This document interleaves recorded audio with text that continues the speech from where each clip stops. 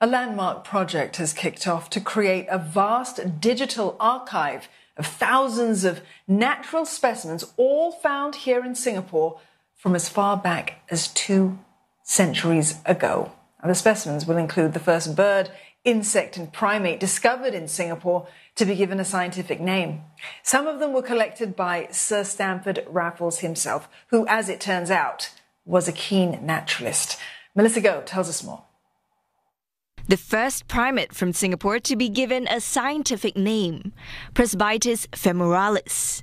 It's also called the Raffles banded langur after Singapore's founder. In fact, Raffles collected this specimen from the island 2 centuries back. It now resides at London's Natural History Museum. We have also digitized them at very, very high resolution.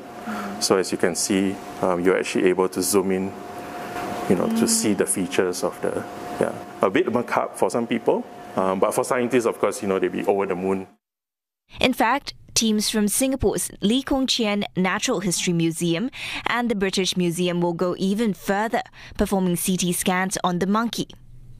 Creating a detailed digital specimen can take hours of work. For example, this one of a pit viper snake, which is the first snake to be given a scientific name in Singapore, took over a day to create by cleaning and photographing. It's an especially delicate task. This sample was found in an old general's collection and it's over 200 years old. It's a painstaking task covering 10,000 specimens, but one that will have a butterfly effect of not only helping Singapore fill gaps in its natural history, but also conservation efforts regionally. It's a preferred alternative to having physical specimens brought back.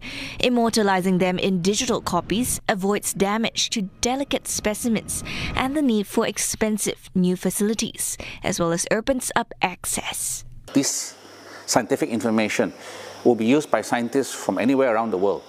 If you look at any group of animals, insects for example, you're not going to find one Singaporean or a bunch of Singaporeans that can handle all the insects. Impossible. The diversity is just too great. The experts can come from around the world.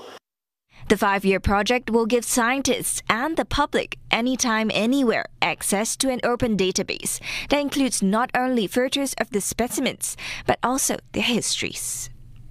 We need to bring all fields of human endeavour together.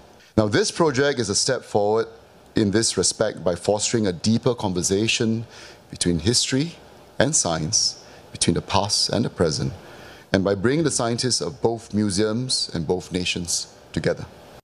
Launched on Wednesday, Project Signify starts with its first stop in London, where 80% of the natural specimens reside.